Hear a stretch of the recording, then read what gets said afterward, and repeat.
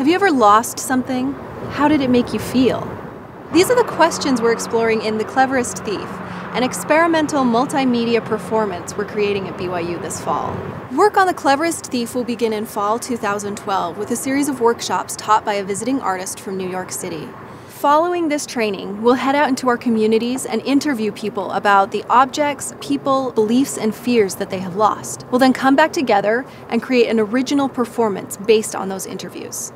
So, are you a graphic artist, musician, filmmaker, or writer who's interested in telling compelling stories? If so, we need you. Please join this project and use your talents to tell our story.